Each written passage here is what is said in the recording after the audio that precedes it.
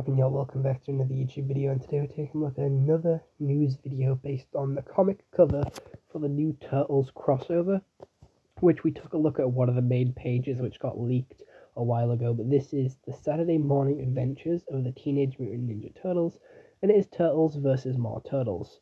So we have Leonardo from the original comics, we have Raphael from Rise of the Teenage Mutant Ninja Turtles, we have Michelangelo from the 2012 animated series, and we have Donatello from the 2003 animated series, all fighting the 1990s Turtles.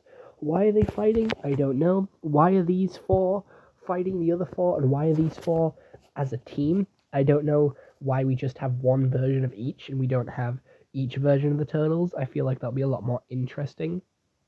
But this obviously has the dude in the bottom summoning the other Turtles to fight the other Turtles in this Turtle multiverse, the Turtleverse.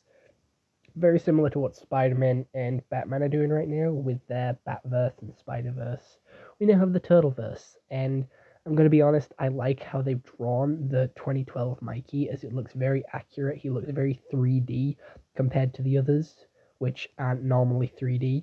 So I like how he's been drawn slightly different, and I like the choices for what turtle comes from which one.